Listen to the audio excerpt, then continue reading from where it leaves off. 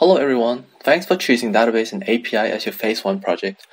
My name is David Lin and I will be walking you through this project from the theory to the practice, from the beginning to the end. This section will give you a taste on all of the different technologies that goes into making something useful, as well as preparing you for a more exciting and challenging Phase 2.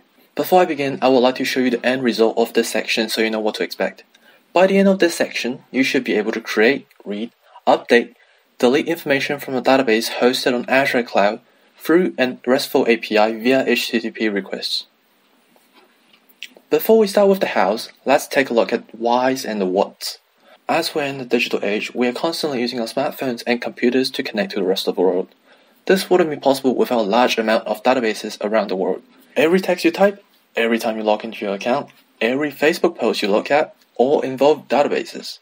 Databases help organize this information so that it is easy to query, sort, and manipulate these massive amount of data. Databases are usually organized in the forms of tables. This is an example of a table. As you can see on the top, we have the list of different attributes, student IDs, student names, and date of birth. Each time we create a new information in database, we are inserting into a record. As you can see, there are 3 records in this database. Another thing worth mentioning is that the presence of student ID. This is called the primary key. Each record in the database should have a unique way of identifying themselves. Therefore, each table in the database needs to have a primary key. If we have multiple tables, the information in each table could link to another one. This concept of relating one table to another is an important concept in database design. In Phase 1, we'll create only one table. Keep an eye out on Phase 2 for more concepts such as database normalization and relational databases. Once we've created a database, how do we interact with it? We can use SQL, structured query language, to interact with the database. In this example, the query will return all the columns that have the record 8268654 in the student ID field from student table. Note that the asterisk symbol means select all records that satisfies the constraint. Also, notice all SQL query has a semicolon in the end to indicate the end of one query. I will show you where to use SQL to interact with the database when we dive into Azure portal.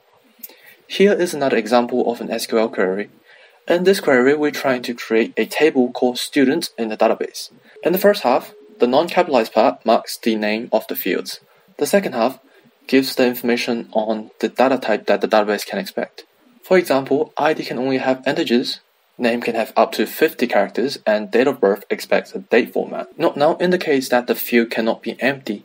And identity 11 tells the database to give the first record the ID of 1, second, the ID of 2, and so on. Here are a few additional resources that will help you to understand databases in SQL. Feel free to take a look at it. This PowerPoint will also be on the documentation so you wouldn't have to type in the link manually. An API, Application Programming Interface, allows one piece of software to talk to another piece of software. This may be a bit abstract, so let me give you a more concrete example. Imagine you're in a Subway store. You are eager to get some toasted sandwich. You don't make your own sandwich in a Subway store, right? You give the instructions to the Subway staff, and they will toast your sandwich. You don't need to care where to get the oven from or how to fiddle with the settings. You just want a toasted sandwich. This is an API in a nutshell. You give the API some instructions, the API does something in the back, possibly talking to another API, and the API will give you the information you desire. REST is an API architecture that centers around manipulating resources. It has the following properties: uniform interface, client server, stateless, cacheable, layered system, code on demand. Explaining all these probably will take another whole video series. If you're interested, please visit the link in the end. RESTful service usually means sending and receiving information through HTTP. HTTP methods are used to determine what action you want to execute on a specific resource. For example, a GET request tells the server, "Hey, can I get some information for this resource?" A POST request indicates that new information are coming in. PUT requests, updates, or replaces a specified resource. And delete, as the name suggests, deletes the resource. There are more HTTP methods out there such as patch and trace and head, but you only need to know these 4 basic methods.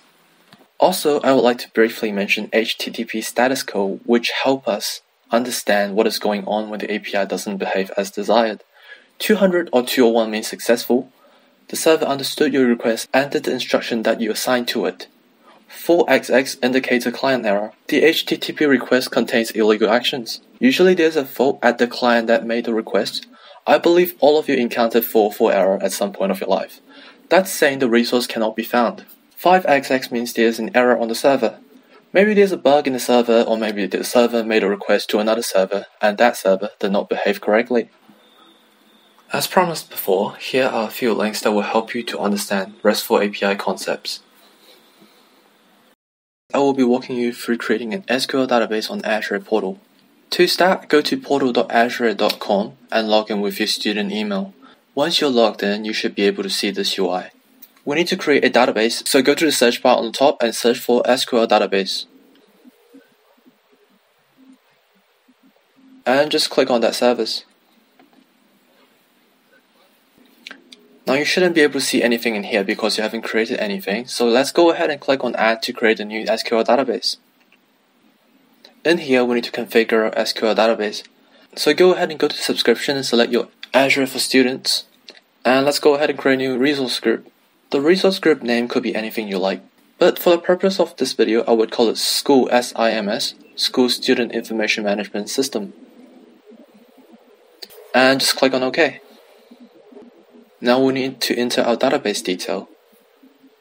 The database name can be anything you like, but choose a name that makes sense in your context. We need to create a new server, so go ahead and click on Create New, and type in the web URL you desire. This could be anything you like as before. Choose something that makes sense to you. I would call it NZMSA School SIMS.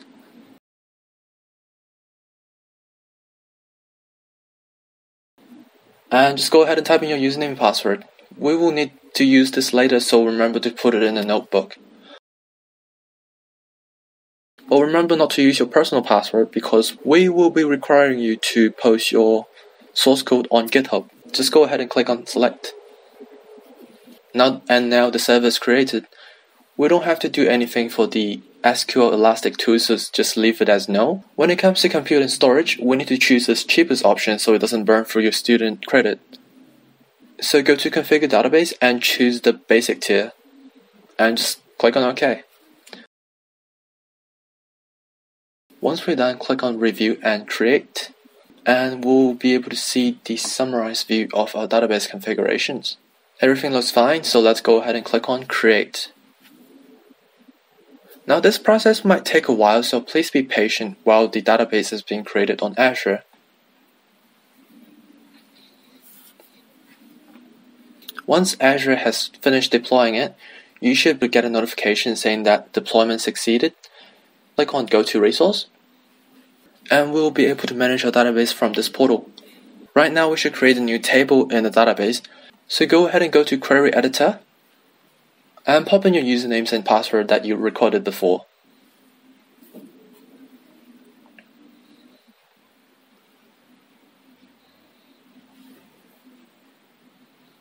This is the place that we can run our SQL commands. So let's go ahead and create a table using standard SQL syntax.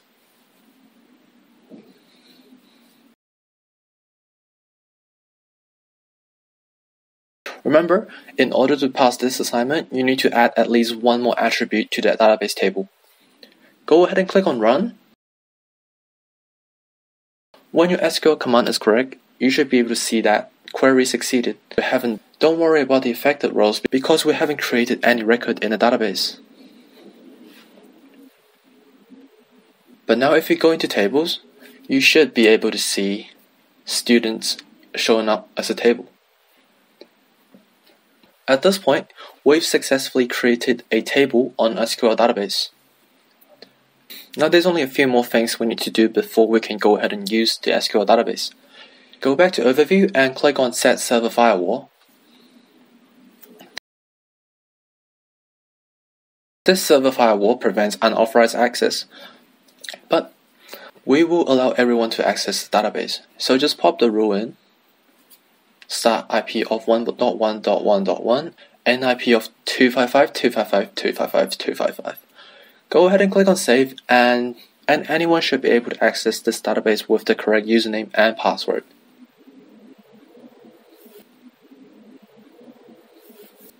Go back to the main page and we need to go to Connection Strengths. We need to use this connection string later, so please save it in a text document.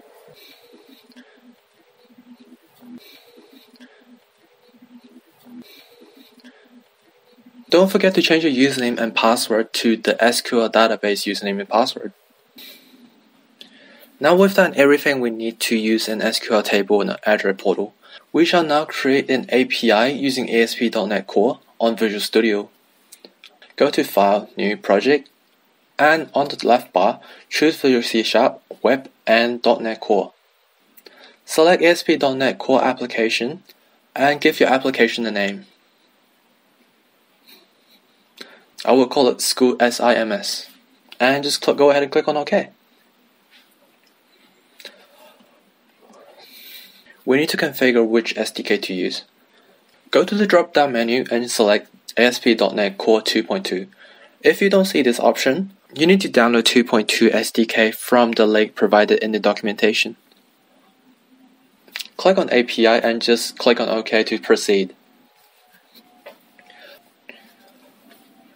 Okay, now that the project is created, we need to install a few dependencies so that we can work with our SQL database. So go to the top bar and search for Manage NuGet Package. In there, click on Browse.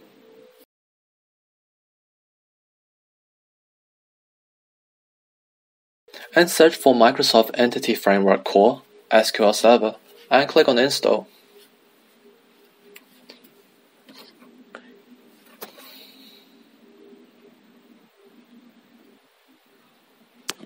Now we need to do the same for Microsoft Entity Framework Core Design. Now that everything is ready, we shall construct our very first scaffolding command. You add scaffolding to your project when you want to quickly add the code that interacts with the data model. Using scaffolding can reduce the amount of time to develop standard data operations in your project. So open up a text pad and copy this code from the GitHub documentation. Replace your connection string with the connection string that you copied from Azure portal.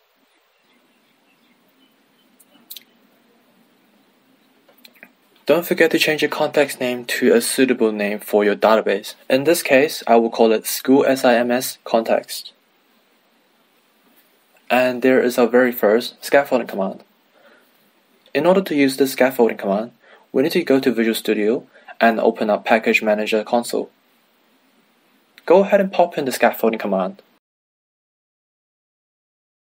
After you've scaffolded your database, you should be able to see two new files being created in your models under Solution Explorer.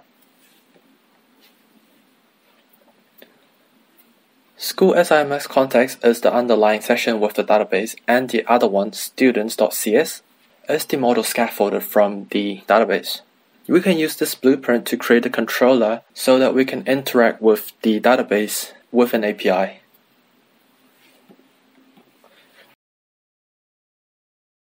To do this, right-click on Controllers, under Add, select New Scaffold Item, and choose API Controller with Actions using Entity Framework.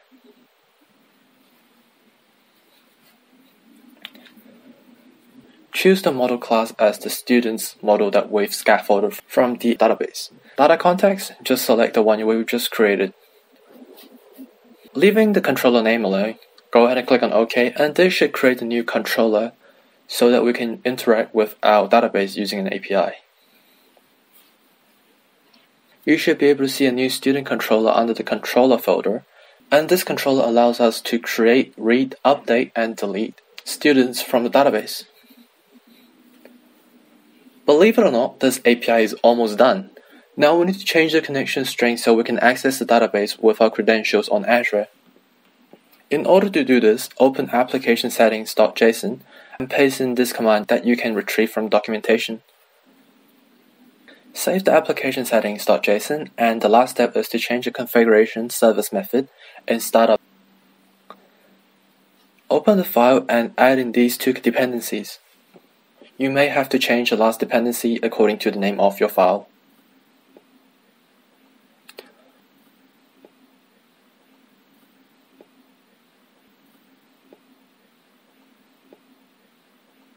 Under Configure Services method, add in the following lines to add the school SIMS context to the application so our student controller can use it. With this last change, our API is ready to go. Click on IIS Express to start our application. This will open up a browser and it will open up the default path of values. Change values to students and lo and behold, voila! Here's the API we just created. This is not very exciting right now because we don't have any data in the database. But if you see these two brackets, it means that we have successfully connected our API to the SQL database on Azure portal. You've just created a fully functional API. In order for us to interact with the API, we can either use Postman to make HTTP requests, but that's boring and abstract when we're just starting out creating APIs. In order to have a visual representation of the API, let's install Swagger. What is Swagger? Swagger helps developers to design, build, document, and consume RESTful web services. In order to install Swagger, open Manage NuGet packages from Visual Studio as before. Go to Browse and search for Swashbuckle ASP.NET Core and hit Install.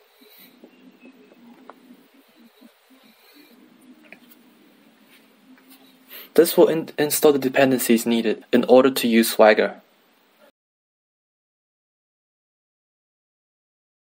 We need to use it in our application. Go to startup.cs and under Configure Services method, add in this line to tell that we're using Swagger.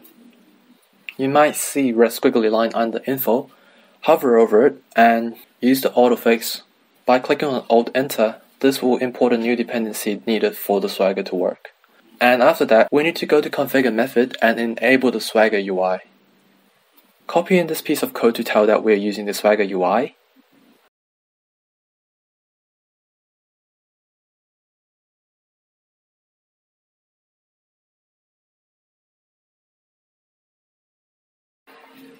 Our last step before seeing our Swagger UI for the API is to edit the launch path. Go to Properties in Solution Explorer and click on Launch Settings.json. Change all occurrences of API/value to empty. This will default you to the Swagger UI. Now let's launch the application and it should take you to the Swagger UI.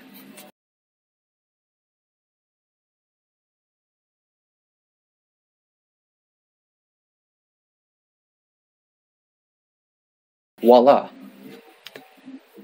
Now I want to see a list of students, so let's make a GET request. Click on Try It Out and Execute, and you should be able to see an empty array. So let's go ahead and add in the very first student into the database. In order to add a new student, we need to make a post request. Click on Post and click on Try It Out. We need to enter some information in JSON format, so our database can insert a new record. Click on Execute, and if everything goes well, you should be able to see a code of 201. As mentioned before, it's a code for success. And if we go back and make another GET request, we should be able to see that, indeed, our first student has been recorded in the database. Now if you want to see the raw data, change the path to students, API/students, and if you're able to see that, congratulations, you've just completed this database and API module. For students that are interested in learning more about API and databases, I would recommend you to build a relational database and use link LINQ in ASP.NET Core to get information between tables. Make something creative, make something useful, maybe a database that can hold your blogs, maybe a database that holds your digital diary. The possibilities with databases and APIs are endless. Doing this optional step will give you a head start in Phase 2. Remember, the SQL database we've created in Azure portal consumes around $8 a month. So if you're not planning to use it, please make sure that you've taken all the necessary screenshots in order to pass this assignment and stop the service so you won't waste any of your student credits. Submission criteria are listed in the GitHub documentation. This project is fairly simple, so I expect all of you to pass this assignment with relative ease. If you have any questions, you're welcome to post it on our Facebook private group, aka.ms/NZMSA. And that's it for now. Thank you for watching this video, and I will see you in Phase 2.